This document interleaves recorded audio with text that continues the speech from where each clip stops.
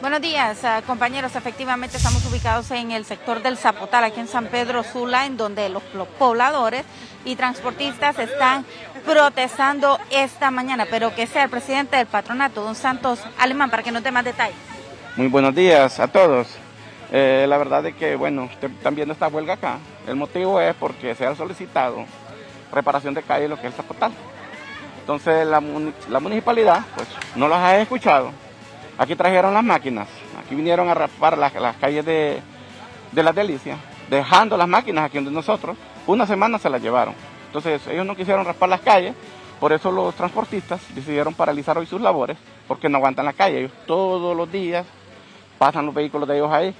Entonces hay un problema. Yo sé que el alcalde pues está molesto con los de aquí del Zapotal, porque Aguas de San Pedro venía trabajando con un tubo de 20, el tubo que tiene ellos de 14 pulgadas. Debido a eso nosotros paralizamos el trabajo. ¿Por qué? Cuando ellos se llevaron el agua de acá, hicieron 13 promesas. A media cumplieron lo que fue lo que es del pavimento, no lo llegaron donde debía llegar. Y lo que es aguas negras. De ahí las 11 promesas, tenemos lo que es la plancha, se necesita el puente ahí. Las escuelas están al abandono en la alcaldía, el colegio está en abandono en la alcaldía.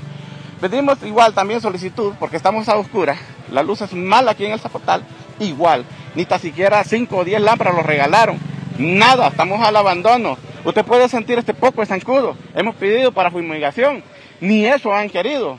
Ayer nosotros, del patronato, estuvimos trabajando ahí para ampliar la plancha. Vinieron los de la alcaldía a decirles que más bien los iban a multar. Sí. Entonces, deber de traerlos las volquetas, de venirlos a apoyarlos, más bien a mediantarlos a uno bien acá. Entonces, ellos no quieren nada por la buena, todos lo quieren por la mala. ¿Desde hace cuánto les hicieron todas estas promesas? Eso fue con 1995. Hicieron esas promesas y desde ahí se llevaron el agua y ellos no han vuelto. Ahorita ellos necesitan más agua porque necesitan darle a 60 colonias. Hay 51 pegadas y entonces necesitan más agua, pero igual, Zapotal no les va a dar más agua. Una, el río ya lo tienen seco. Dos, ellos no cumplieron con las promesas, entonces por lo cual, igual nosotros no estamos dispuestos a darles agua hasta que los cumplan nuestra promesa, ¿verdad?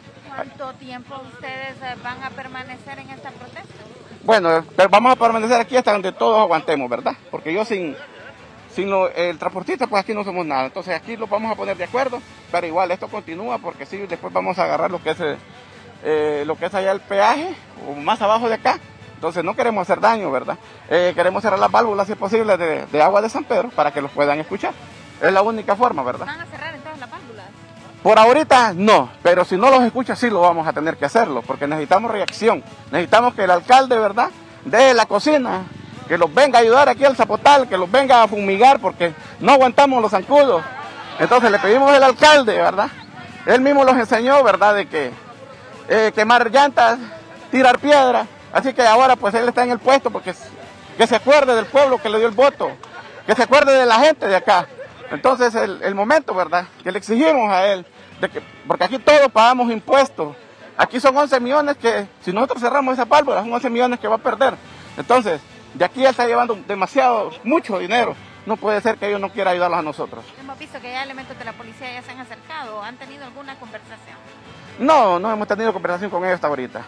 Bueno, muchísimas gracias, don Santos Alemán. Él es el presidente del patronato de aquí, de El Zapotal, dándonos más detalles porque esta mañana está paralizado el transporte en ese sector de El Zapotal y como ustedes han podido observar en primera instancia, tienen un bus cerrando el paso para poder ingresar aquí a este sector de El Zapotal y también los taxistas se han unido a esa protesta, paralizando también sus unidades, exigiendo que se les cumplan las promesas, especialmente el arreglo de esta carretera que conduce hasta el sector de El Zapotal. Compañeros,